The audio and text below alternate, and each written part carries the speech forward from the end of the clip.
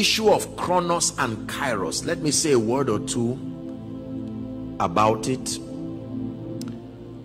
In every man's life, watch this now, chronos, which is the passage of time, remains with us for as long as we are alive.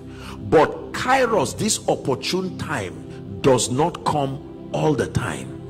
I want you to please listen. Let me explain. How do I? Okay, let me explain chronos and kairos for you. Please look up. Imagine with me a student who is in school, right? That student is expected to read and prepare because there would be exams all the time. Is that true? But for a student, say in secondary school, there's something called junior WAEC and there's something called the senior WAEC. Now, all exams are important, but those two exams can define the next seasons of that person. Is that true? Now, those periods are called kairos moments. So every time the student is expected to be serious, every time the student is expected to read and give his or her best. But when you see students who are preparing, say for JAMB, you see the kinds of skills that they employ because they understand that this is a defining moment. If I miss this, I may have to wait 1 year again. Are we together? And so you see people waking up in the night. Are we together? You see all kinds of chain readings. People begin to deploy all kinds of creativity to make sure they maximize that moment.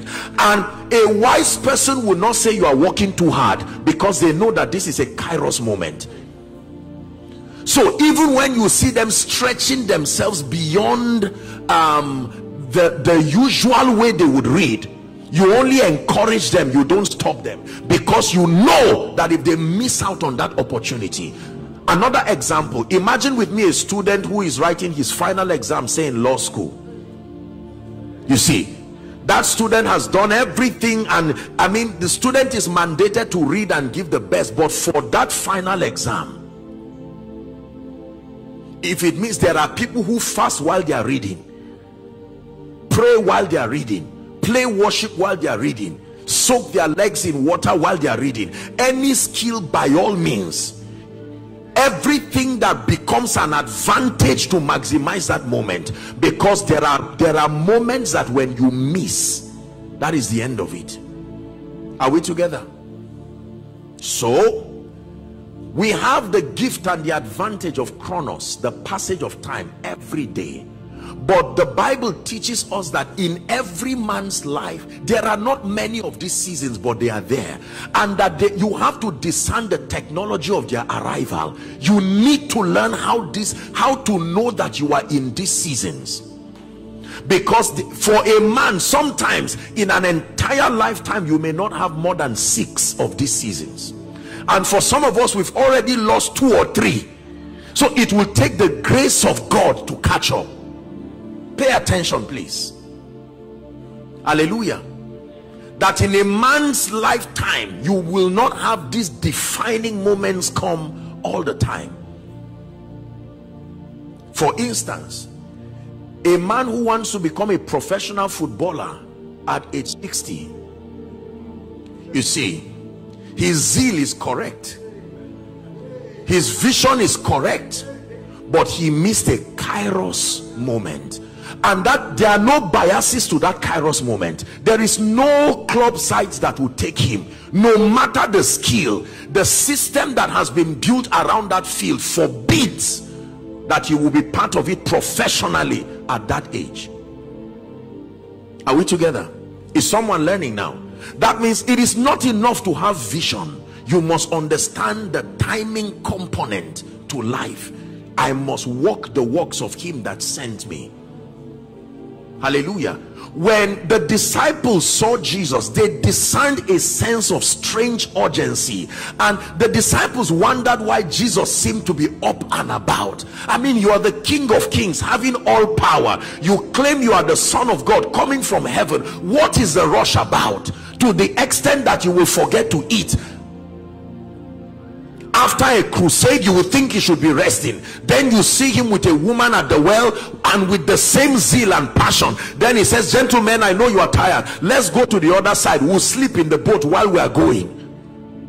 He himself was sleeping, meaning he was tired. We're not the first to start this busy schedule. Jesus himself. You see the scriptural backing for what we do. Hallelujah. Yeah. And Jesus got to a point where he let them know that he had to do this because there was urgency connected to it. Paul the apostle, when Paul encountered the Lord Jesus Christ, the level and the extent of urgency that was in Paul, to the extent that if they locked him up in prison, he didn't have time sympathizing with his situation. He said, listen, I don't need your food, just get me a pen and get me something to be able to write. In prison, all he was concerned, oh, this church, I've not visited them for 3 months, I'm sure some of these people, wolves in sheep clothing, will be in this church now. Let me write something to admonish them. If you came to Paul in prison to say, how are you feeling, that was not what he wanted to hear. How is this church doing? The church in this, the church in that. And then at the end he said, I have fought the good fight, I have finished my course, not our course. Hallelujah. Are we together? Yes.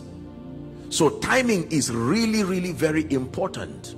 Very, very important. When you give birth to a child, a young baby, it would be unfair and even wicked of you to now begin to flog the child to say, I'm talking to you and you're not responding back to me.